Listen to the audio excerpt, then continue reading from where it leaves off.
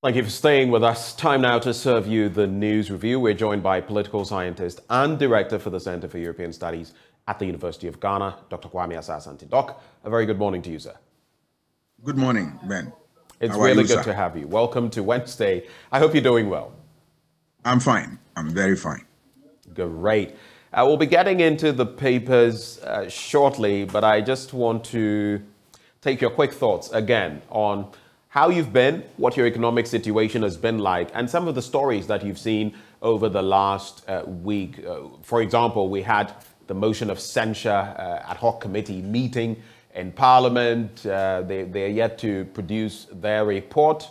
We don't know whether it will go to plenary, but in the midst of all of that, we're going to have the finance minister tomorrow likely present the budget. We'll be getting into that in the later stories, but anything you'd like to quickly reflect on? Oh, and this morning as well, the story of a soldier who apparently, to disperse a crowd, was firing in the air, and when he was lowering the weapon, apparently one of the bullets hit a woman, and her baby also affected, who is now dead. The family is calling for some relief and for the authorities to prevent similar happenings. How do you relate to all of this? Any quick reactions before we get into the papers?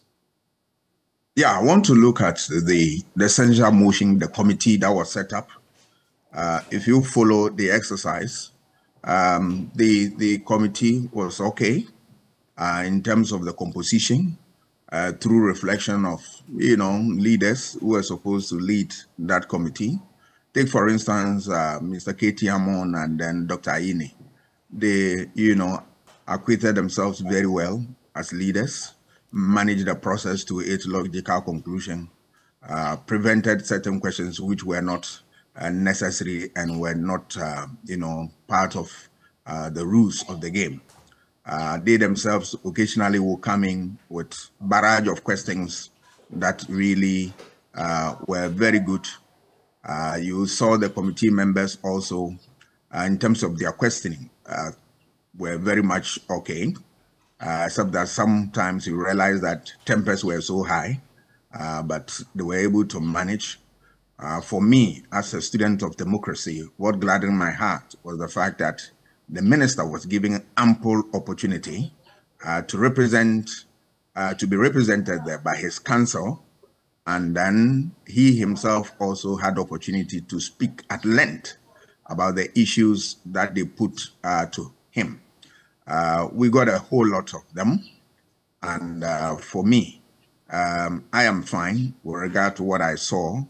I am waiting for the committee to file their report, and after a discussion has been taken on it in Parliament, then I'll come in and then give my assessment of what the minister said and what I think. But I think that so far, I followed the process, and it was nothing but a true reflection of what it ought to be. If you look at the ladies, the incident that we had on our hand just a few days ago with regard to the shooting of the woman and the child, very unfortunate.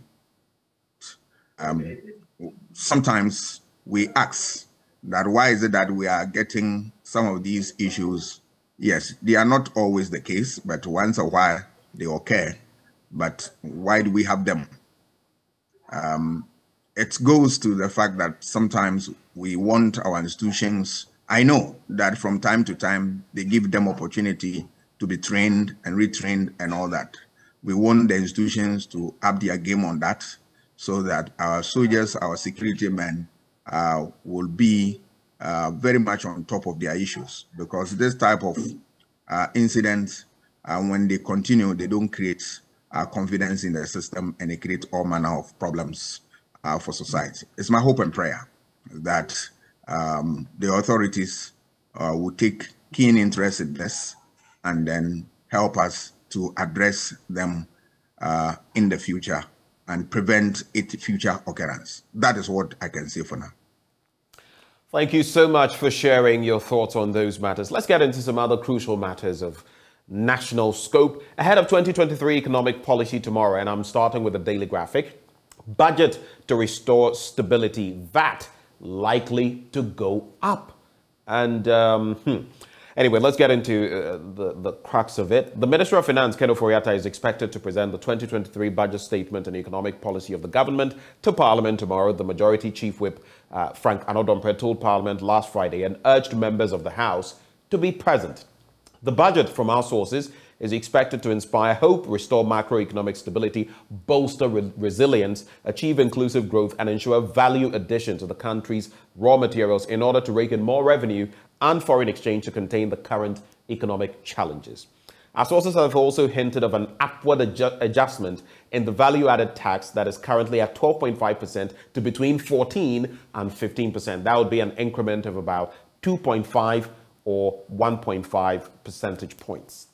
Now, the presentation will be done in accordance with Article 1791 of the Constitution, which says the President shall cause to be prepared and laid before Parliament at least 1 month before the end of the financial year estimates of the revenue and expenditure of the Government of Ghana for the following financial year. Now, given the challenges the economy is facing, which have largely affected revenue performance, the budget is expected to spell out far-reaching policy measures to restore stability and create buffers that will bolster resilience. But there's also talk about expanding the tax net. I'll not get into too much of that. All of you can grab copies of the Daily Graphic and get all the details. But I want you to focus on this. One, the presentation of the budget, and it has been said that no further taxation is supposed to come our way as far as traders, business people, ordinary citizens are concerned. If the VAT is going to be hiked from 12.5 to 14 or 15%, that's a 1.5 or 2.5 percentage increment, depending on which one it comes to. How do you think people will react? And again, the story itself couches it this way. Members of the House are expected to be present, but there's the threat. Even the majority MPs have said that they may not show up if Ken Ofori-Atta is the one delivering the budget statement. And the minority has also threatened a walkout. There's a quorum needed for the finance minister to be able to deliver the budget statement. If that happens, it would be a first. What then happens? Doc, some items for you to reflect on. Yes, if you look at the budget and then what it bodes for us, it should be a budget that will present hope. It should be a budget that will, address some of the challenges that are so pressing now. For instance, we want to see the budget dilating on how we deal with imports and then how we manage forex and all that. And of course, how we can also handle our debt situation from now. I am sure that these things are going to be spelled out in much detail in the budget, and then we'll all be able to follow. Again, one interesting aspect is the fact that, yes, some members of the majority caucus do not want the minister to present the budget. And then from what we have heard also from the system, the minister is also poised to present. If that happens, what is the consequence? That's going to be a difficulty. A difficulty in the sense that already the group has threatened that if the minister is the one to present the budget, then they are not going to cooperate with any business of government in Parliament. That presents a difficult situation for government, because government, in spite of everything, must run and run effectively. And government needs the members of Parliament to be part and parcel of the process throughout, because for financial bills and all bills, you need quorum in some of these important bills, especially for budget, right, which is a major government decision. A quick intervention. The MPs say it's not that he's been, maybe like the minority would say, he's been reckless with managing the economy, but that people have lost confidence in him. My focus is that people, the ordinary Ghanaian, has lost confidence in the finance minister. And mind you, these members of parliament are reflecting their constituents and what the people want. So how do you look at this dichotomy? On one end, they should reflect the views of the people. On the other, government business must also run. Yes, it's a difficult one.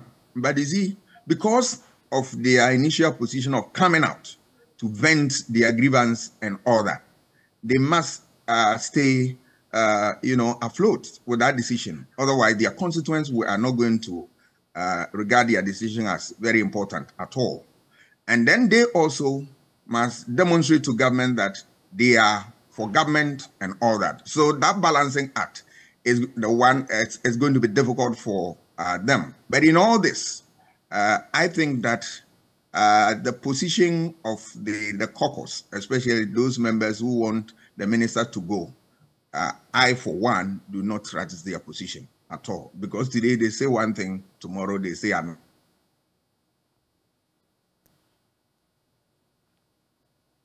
Well, it appears we have a bit of a hitch in there with the connection to Dr. Asa Asante. Doc, I see you back. So you were making the point that you are not so sure of the stance of the majority, right? Because they keep vacillating. I'm not too sure. Yeah, they keep on changing their position and all that. So I don't know what they are going to tell me to convince me that they are sticking to this position or not. Right. That presents a difficult situation to the people of this country and for their constituents, because they don't know what their position finally is. Right. And for me, it also disturbs government business. If you are not going to, be part of the government process, then life is going to be difficult for government. And that if the budget is thrown out, that is a very difficult situation that government will go through. It's my hope and prayer that we don't get there, because that presents a new dynamic to the whole process. And at this time of the day, we don't need such difficulties, because we are already hot and times are very hard. And that also brings us to the point of reflecting on an IMF deal, a likely IMF deal. Without a budget, that could also be problematic. I think it's Dr. Makesibe Yabua who has been talking about the fact that if by the 22nd of December, we don't have something, I forget whether he was referring to the staff level agreement or an actual deal for an IMF program, then we could be in dire straits. Only time will tell, but we'll see how we navigate this maze, deeply troubling time in our national life. But let's get into other stories, Doc.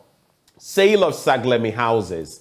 Committee sits on way forward, but minority against private developers. That story is on page 11 of the Daily Graphic newspaper. I'm still doing the Daily Graphic, and I'm bringing it up because of recent developments. So the Ministry of Works and Housing has constituted a technical working committee to guide it in exploring the possibility of selling the Saglemi affordable housing project. The technical working group, chaired by the Deputy Minister of Works and Housing, Abdullahi Abanga, is made up of experts from the building environment, including professional bodies such as the Institute of Planners, the Ghana Institute of Engineers, and the Ghana Institute of Surveyors, the Public Procurement Authority, the Ministry of Finance, and the Lands Commission.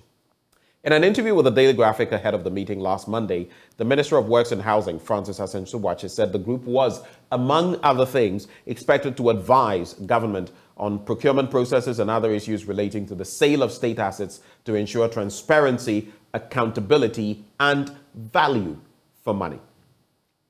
He indicated that an assessment later had revealed in 2012, so let's start from there, the government secured a $200 million loan for the construction of 5,000 housing units at Saglemi, a community near Tema in the Greater Accra region. However, the minister said at the end of the stipulated completion for the project, it was found that only 1,506 housing units were at various stages of completion and, quote, not habitable.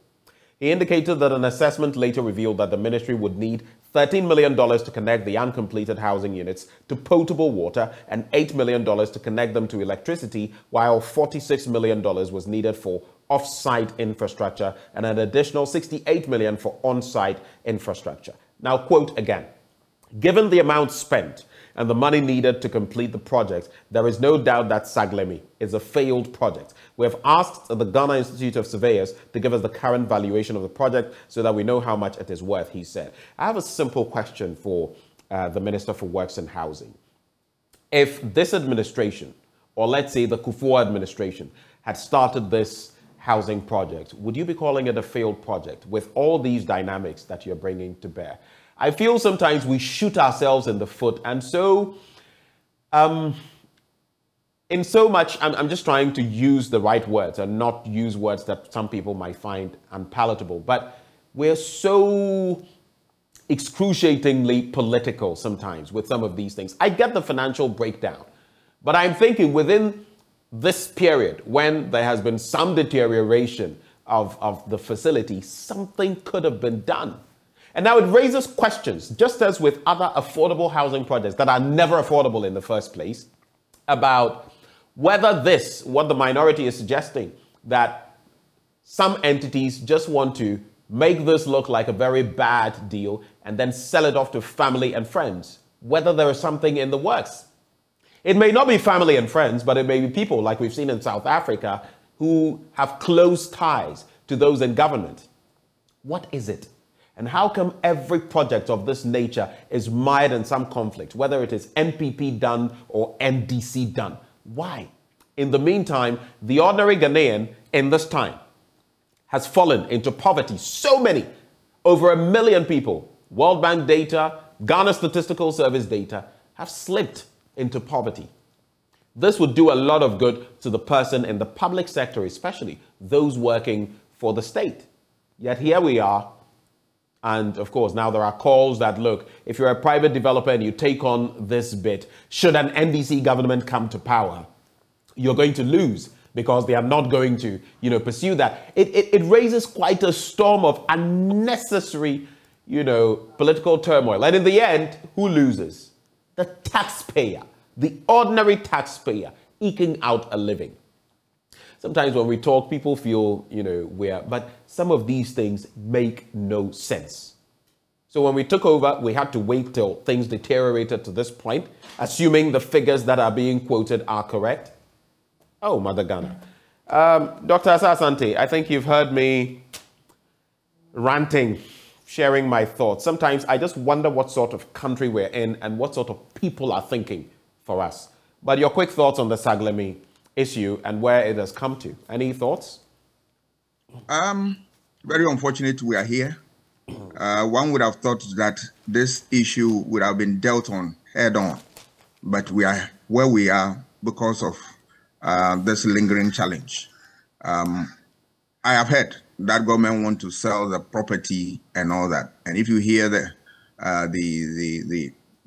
talk about it from the NDC quarters, it doesn't bode well for such an enterprise. I hope and pray that the state will be able to find lasting solution to this, and then we will prevent. My interest is that I want a situation where we will always enforce the provisions of the Constitution, which says that if a government starts any project, the next government must ensure value for money and then continue from where the previous government left off. If we are going rigidly by this, I'm not sure we'll be where we are. That tells us that we, more often than not, we don't handle or we don't adhere to the provisions of the Constitution. And if we want to maintain this democracy and firm it, then we need to what? Be abreast with the rules of the game and then play it according to the rules. I want government to be able to reflect on these things and then get all the needed support from the stakeholders and then take a decision that will really help us to ensure value for money. We've pumped so much as a state into this project and we need to ensure full benefit of it. Well, let's quickly take a look at this opinion piece on page 10 and wrap with the Daily Graphic with sports. There is the question, who needs Anas? Of course, we're talking about Anas Aremeyaw Anas. It's a piece by Elizabeth Ohene. We all know her, and she's shared some thoughts on Anas Aremeyaw Anas in recent times on the back of Galamsey economy. And she writes, the whole point of Anas in our lives, and I mean in public life, is to have someone to keep us honest. We start from the premise that those in public office will steal if they are not being watched, and the money they steal belongs to all of us, and it is money that would otherwise have been used for public good. She goes on and says, I have two problems with this theory. I do not think you can successfully separate private stealing from public theft. Those who steal private sector money invariably steal when they have a chance to get near public sector money. The private sector is said to constitute more than 85% of our economy. If we reserve our outrage only for stealing in the public sector and accept or wink over the stealing in the private sector, Ghana will never work. Well, I agree with her to a certain extent. Stealing, whether public or private, that's why in other jurisdictions, public or private, your actions could affect the general economy. And when you're nabbed, I mean, the consequences are the same. But definitely, in our developing world, in a place like ours, where there is a lot of public sector looting, like we've seen it, of our political elements, we must go on this trajectory to safeguard the public purse. Private enterprise in this country, I mean, a focus on the public sector. I agree. And again, Madam Ohene, I know you've served with government in, government out. Do we need an ass? Do we need people, investigative journalists? Sure, we do. Like our own in-house investigative journalism that has exposed things on galamsey, cocoa, fertilizer, so many things. They wouldn't have come up without such investigative pieces. And in any case, the president now, before he came to power, said we needed the ANAS principle. I don't see what has changed. Your quick reflections on that as we move to sports and wrap up the Daily Graphic. It is a very thorny subject. Over the years, we have not done well as a state in the fight. I'm talking about the fight against corruption. We pay lip service to corruption, government in, government out. We end up coming out with slogans, gestures that do not address anything.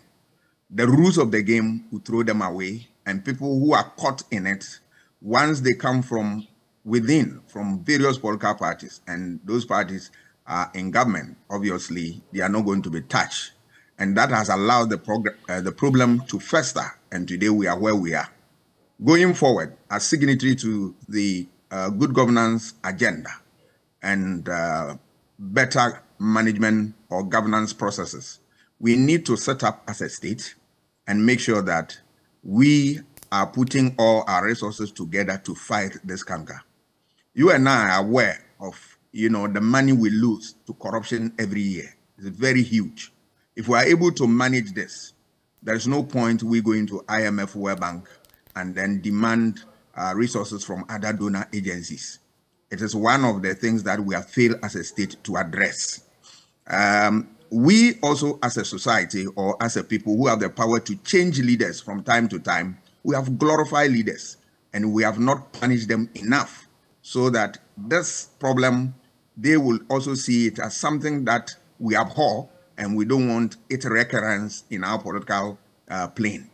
We have always, treated them lightly and then go to get, monetary or financial assistance from them without necessarily subjecting them to certain scrutiny. That has something to do with issue of corruption. We have taken it lightly as a state. If you look at even asset declaration, it speaks volume that we are not ready to fight the battle. I hope that this time around, we will do the needful by ensuring that when the opportunity comes for us to renew the mandate and bring in people into government, we will use corruption as a barometer to gauge those who have been in power before, whether this one or previous ones, and see whether they were victims of corruption or they fall foul of corruption. And then we use that to gauge them and maintain them or throw them away. Once we as a citizen, we take that responsibility up, government will set up and all players within the political game will also set up. Let's quickly wrap with sports and teamwork key to Black Stars' victory. Dennis Odoi says so. There's also Saudi Arabia shocked Argentina yesterday, giving them quite a bit of a hectic time and eventually scraping through, beating the Argentines by 2-1. We also saw Australia take the lead against France, but in the end, suffer a thumping of 4-1. Well, let's quickly get into the Ghanaian Times. Doc, we have just about some 8 minutes to wrap. Stay off Saglemi housing project, minority warns. MNOs block SIM cards in compliance with Communications Ministry directive. I'll take a quick look at that story. There's also growing terror threat in West Africa. Let's adopt an agenda to stop it. President tasks ECOWAS security chiefs. I'm not going to belabor the point because this is a discussion we've already been having, which you can take a stab at. And 14 arrested over murder of chief, 2 others at Bore, Ahimfie. But let me do the story on page 17. MNOs blocking SIM cards. So, mobile network operators in the country have commenced the blocking of partially registered SIM cards from accessing data services, the National Communications Authority has revealed. According to Mr. Kwame Jan, Deputy Director, Consumer and Corporate Affairs Division of the NCA, the MNOs were undertaking the exercise in batches. The move followed a directive by the Ministry of Communications and Digitalization to all MNOs to block SIM cards, also known as subscriber identity modules, which was yet to be fully registered by November 20, from accessing data services. Your quick take on that and maybe the president's call for an agenda to stop the growing terror threat in West Africa, Doc. Yes, I'll start with the SIM card registration and matters arising from this. We are giving opportunity to register our cards. Those who have not done so, another registration came past and all that. Extension we're giving and up to date, people have not registered. I think that we as a people, we must respect issue of deadline and then do what is expected of us when we are called upon to do so. Otherwise, it makes decision taking very difficult, and then it creates all manner of problems for us. We know the importance of SIM cards and by extension, mobile phone in our lives. So I think that important matters of this nature, we need to handle them with tact and then with all the finesse that we need to be able to get our business going. We are in a fix as to whether these deadlines or they are going to reverse the situation where they are not going to block their cars and all that. But you ask yourself, now who calls them? It's a difficult one. We must ponder over it and answer.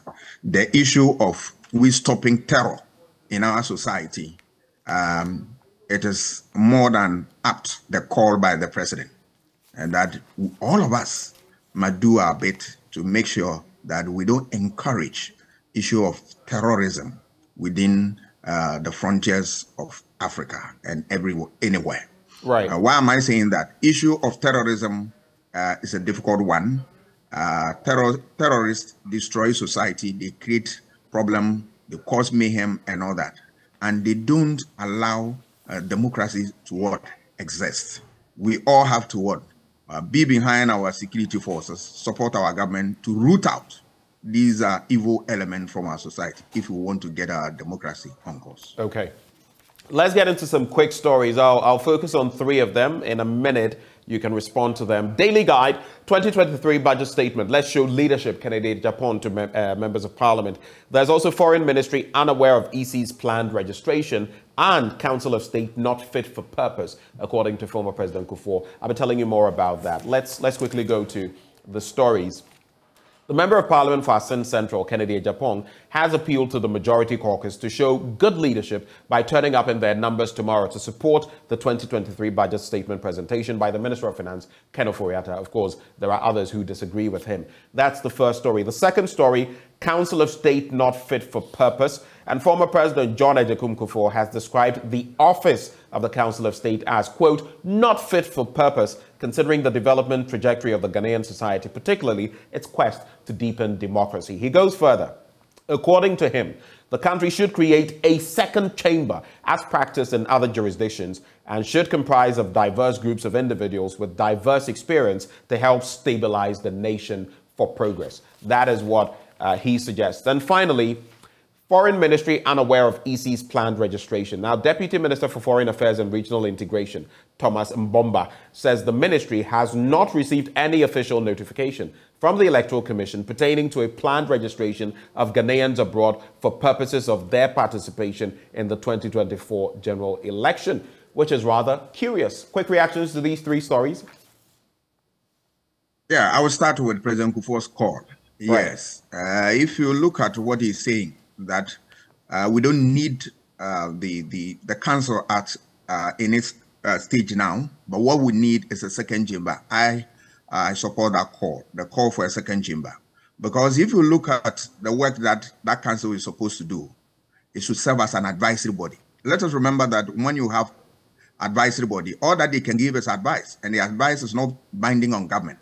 But if you look at the caliber of people that we have in this, I have said on this program that we need to make effective use of this body. Then we need to make them second chamber. So I support that call, because there are a lot of people who are, this is a council of very good human resource that in all standards they qualify to be a second chamber. Why are we making it as an advisory body where the advice president can reject or can accept them? We want them to be part of a decision making that will stand the test of time. That means that they can be part of the legislative process, and that is good. As to whether we'll be able to finance that process is another thing. But for me, the call to make them a second chamber is apt. Let me look at about issue of the EC's process of registering people abroad, which has not come to the notice of Minister of Finance. Minister of Foreign Affairs. It is unfortunate that they don't know anything about this. An important exercise such as getting Ghanaians outside this country registered for an election is crucial if you want to maintain our position on having everybody to be part of the process of election, especially those who are qualified to do so. And this request of allowing Ghanaians outside the country to vote is in line with the ROPA, Representation of People, People's Act, and I think that if government and by extension, Electoral Commission want to implement this, they will need to get all the stakeholders together, especially Ministry of Foreign Affairs, so that we'll be able to get our acts together. This, I think, is unfortunate. Electoral Commission must take steps to address it quickly as possible if they want to extend, voting to those outside the jurisdiction. The third one, I think the issue of Kennedy Japan asking his colleagues to support the budget. And he's not alone. Not that simple. He's not alone. In other stories, I think the custodian covers that this morning. Kojo Nkrumah, the Minister of Information, also doing so. Yes. Quick reactions. Yeah, it is not enough for people to make that call. The real problem must be addressed. What has brought us this far is what they must address their minds to. If they have anything, they must get closer to those MPs and then have these things addressed. Otherwise, the call, yes, you will make, but it's one thing making the call, it's another, the people to heed to the call. Right. And now where we are the crossroad, and all that they need is tact, and then they need a strategy, and they need to have a sober reflection that they will be able to communicate something meaningful to the people. Otherwise, the decision that will come can surprise all of us because they keep on changing their position. Right. Let me quickly do some stories from 4 newspapers, but there are only 2 stories I'd like you to react to. Let me do the Daily Dispatch. I am not working for Chairman Ting's presidential bid, Esibe Yeboah. Dr. Esibe Yeboah says so. There's also England's Jude Bellingham praises Ghana's Otto Addo, and 69% of Ghanaians expect IMF program to restore Ghana's economic stability. And Ghana pays $500 million a year to clear Mahama's doomsday debts. That's according to Ken Oforiatta. But the Ghanaian publisher DVLA introduces new number plate. That's the major story there, an interesting one. The 2 stories I want you to react to, though. The Finder, excerpts of 2023 budget revealed, heavy on property rate, VAT increments, social protection. Failure to pass it will derail much-needed IMF bailout, like I suggested. But the mere fact that there are excerpts, supposed excerpts, and that there would be then suggesting a leak of the 2023 budget is what I find rather disconcerting. That is the first one. The other one, NDC infighting worsens as Ofosu-Ampofo camp attacks Mosquito. How do you react to these 2 stories already? In the NDC, General Mosquito and Ofosu-Ampofo seem to be at each other's throats. And then the bit about the leak of, purported leak of some of the contents of the 2023 budget. in some 40 seconds, Doc. Yes, if you look at the feud between Ofusiampofo and then General Mosquito, it's unfortunate that these two giants within this party are fighting now. It is unnecessary, and looking at it, I don't get it, because I ask myself, what is wrong with people contesting one another? And if you hear the conversation, you don't see the head and tail. I don't get it that there were money, the party leaders were trying to prevail upon General Mosquito not to contest Ofusiampofo and the rest of them. Why? Anybody can contest anybody. Look at President Akufo-Addo. He contested all manner of people. And that is the beauty of democracy. Your ability to stand the competition, speaks volume of you. So that quarrel, that, problem they have is unnecessary. But the leaders must be up right now and then deal with it head on before it gets worse. The second issue is the issue of so the leak of the 2023 budget, purported leak of the 2023 budget. Yes. Just a few seconds on that. It's unfortunate that sometimes we have that type of leak within the forecast system. But hey, as for journalists, once they will take advantage of it. But I believe that matters of this nature, we should be able to handle it with care, especially those who possess that information. Today, it is out, but tomorrow they should be able to do something meaningful. Doc, always good having you. We're so grateful for your time and wish you the best of the day and the rest of the week. I wish you well. Thank you so much. That is Dr. Kwame Asah-Asante, political scientist, director for the Center for European Studies at the University of Ghana. Before we get into sports, we all know water is life. I had a good drink this morning.